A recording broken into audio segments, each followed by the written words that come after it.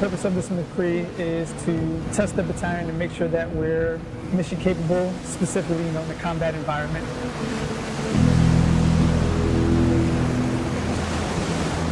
Ninth ESB is taking part of this McCree.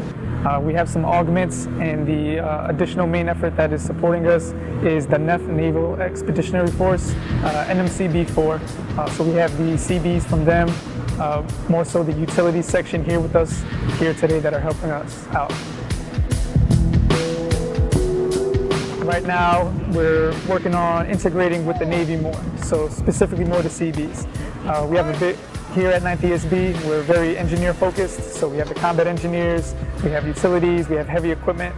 We want to work together so this way in the future, when we have missions that come down, specifically here in the Pacific, we're able to work together and see exactly what our capabilities are. So this way when the NEF and the MEF push forward in the future, whatever the mission is, we can work together and combine our forces.